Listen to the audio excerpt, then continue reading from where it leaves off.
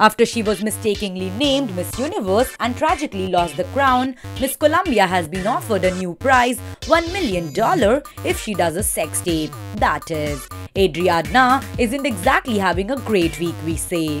For she was decrowned in one of the most cringeworthy mistakes in recent television history. Now she's reportedly being publicly propositioned to have a porn career. And hey, there's nothing wrong or shameful about having a porn career. And $1 million sure is a lot of money. But I'm pretty sure Miss Colombia has bigger fish to fry at the moment. Miss Colombia has been praised for her graceful handlings, so that's a feat in itself.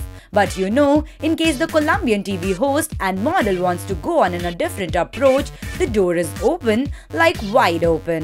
Head of Vivid Entertainment, Steve Hirsch, reportedly assured Ariadna, you will pick your partners, the type of sex you want to have, and how many movies you ultimately appear in. Ugh. Dude, leave her alone. She's literally a model and a classy as hell one at that. She's not responding to your open letter. What do you guys think about this? Do let us know.